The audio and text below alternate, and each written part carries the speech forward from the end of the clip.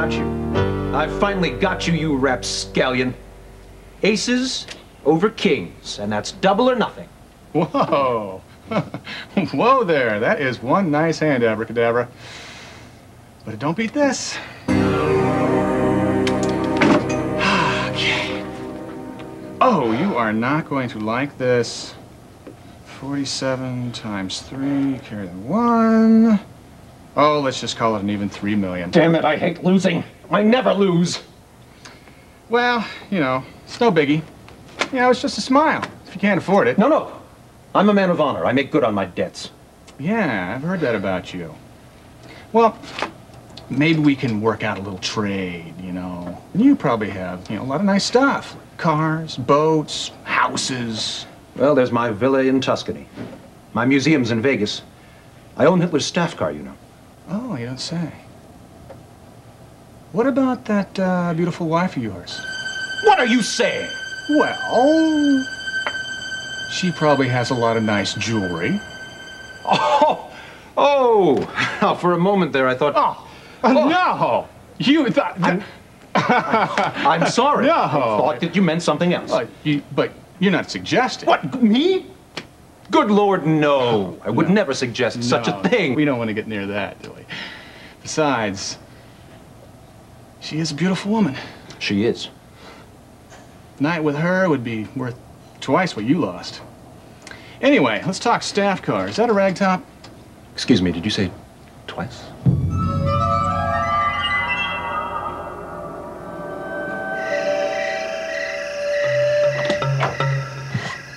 Charlie?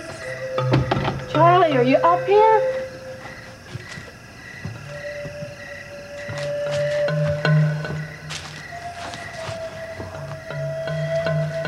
Charlie, is that you? Is someone there?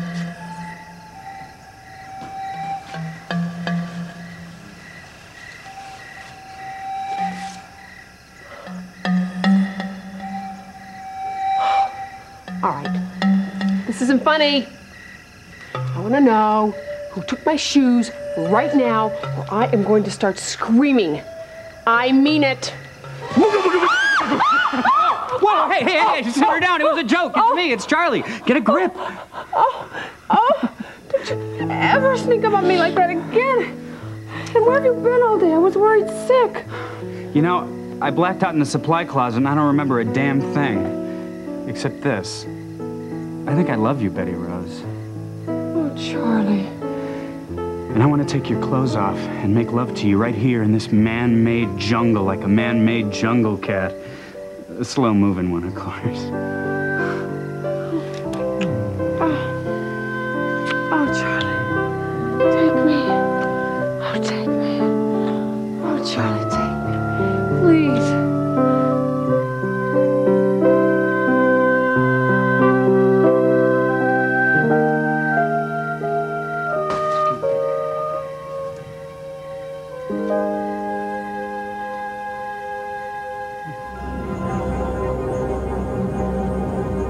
What are you gonna do, Presto?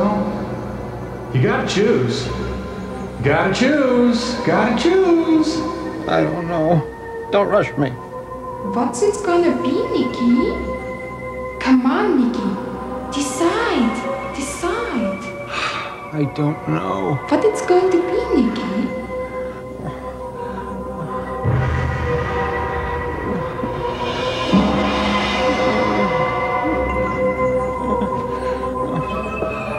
Oh, forgive me, Gamine. Forgive me, Gamine. You pig! I hate you! Very good, Nicholas. An excellent choice. And I'm sure you'll talk to Gamine tomorrow. First thing tomorrow. Good boy. Oh, hey, congratulate me, Nicky. I think I'm going to be a father.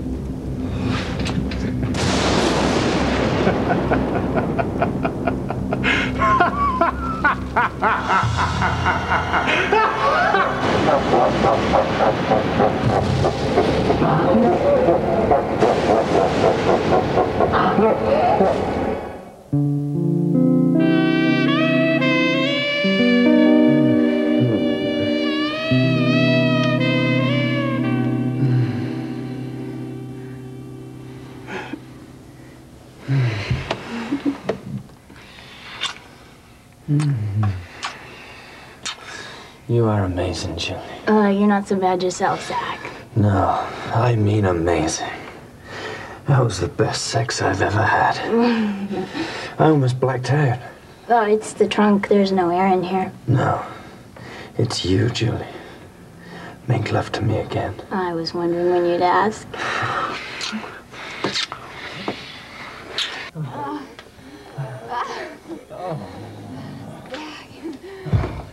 Oh, Julie.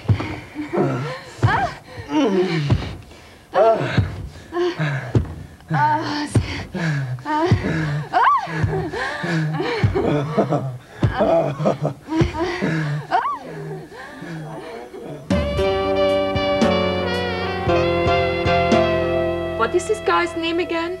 Geyer. Geyer Hobbs. Geyer. And what do you want me to do with him again? Just have some drinks, you know, some laughs. Just talk to him. I don't know. It sounds weird. I don't even know this guy. But that's the whole point. He's very well connected, knows everyone in the fashion industry. I'm sure if you showed him a nice time, he can get your modeling career going again. You think so? I know so. And no hanky-panky. Well, that depends on your definition of hanky-panky. Nicky! Just kidding. No hanky-panky. Just some drinks and a few laughs, I swear. By the winds of Gaza, I swear. Okay, I will do it. Great. Here's his card. Now, you'll meet him for lunch at Maxime's, and then, you know, spend the afternoon with him. It feels warm.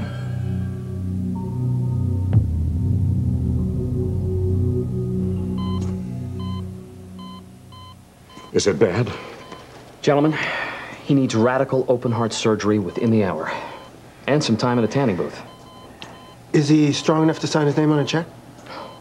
Sorry. No, Kirby. Don't be sorry. If he dies, he takes his $25 million with him, and the hopes and the dreams and the livelihoods of the entire clinic staff and everyone we care for. Dr. Schwartz, you better get scrubbed up. You've got major surgery to perform. Oh? What surgery is that? On this guy, who else? Oh, no, not me. You gotta find Rand. He's the only one on staff who can handle this. Doctor, we're desperate here. Yes, you are. Good luck, boys.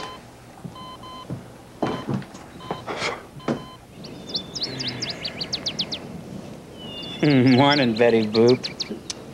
Morning, Patsy. How about that? At sundown, I'm a hardcore antisocial loner. At sunrise, I'm Fatsy.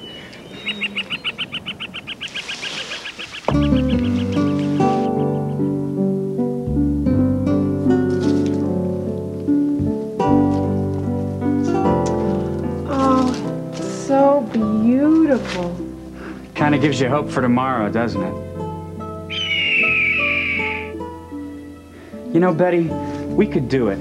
Just the two of us. We could start a whole new world right here in this garden paradise. We could live naked and free and in harmony with nature, and we wouldn't have to be ashamed. No, we'd be proud of our nakedness. And we'd live off the fat of the land. Kind of like Adam and Eve. How so? You got me, you nerdy birdie. Oh, Charlie, I almost forgot. Tell you about your father.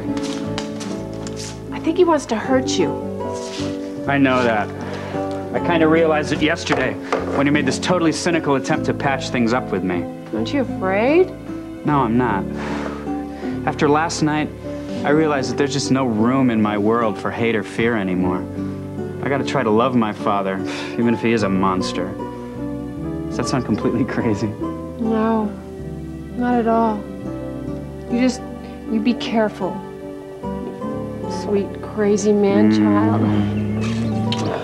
Oh, I have to get going. I have an appointment with Nurse Delmore. I'm gonna cure that woman, Charlie. That's the spirit. Are you coming? No, I don't clock in till noon. I think I'll just hang here a while, sip a coldie.